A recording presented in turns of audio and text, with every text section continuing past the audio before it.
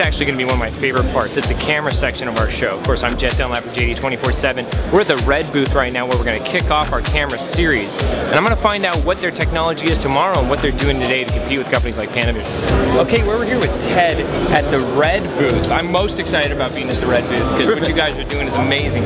I've been on shows like Criminal Minds and they're using the Epicam.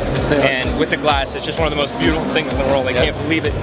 Where is RED when it comes to getting into Panavision's world? So yeah, we don't fight with those guys. They're actually one of our biggest customers. We're in the Mutual Respect Club. In fact, there are many big movies that use Epic cameras with Panavision glass on them. Right, of course. Panavision mounts. So it's all kind of one big happy family of digital cinema these days. So in the next 5 years, are we going to see what percentage of REDs are going to be out there as far as in film and television?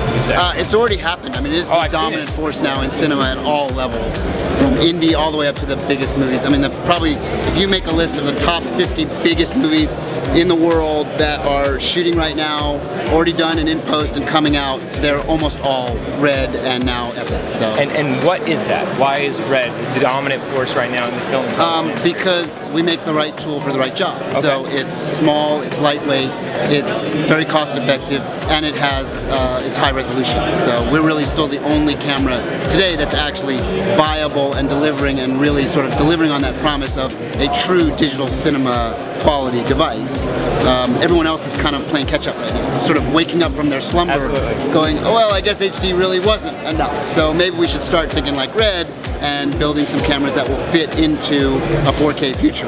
Now we're, for us 4K that's 2007. We're now already heading into 6K for acquisition, ultra high resolution to deliver to 4K, right, and then beyond. So we're already kind of well ahead of the game, but it's nice to see that everyone else is kind of coming it's flattering. Great, thank you so much for taking this time. My pleasure. For that. Go look at all the new stuff. We got lots of new toys to check out. One of the coolest things about that interview with Ted we just had over here at the RED booth is that he made the NFL people wait to be able to have an interview with Jett Dunlap for JD 24/7. I'm kind of a big deal here.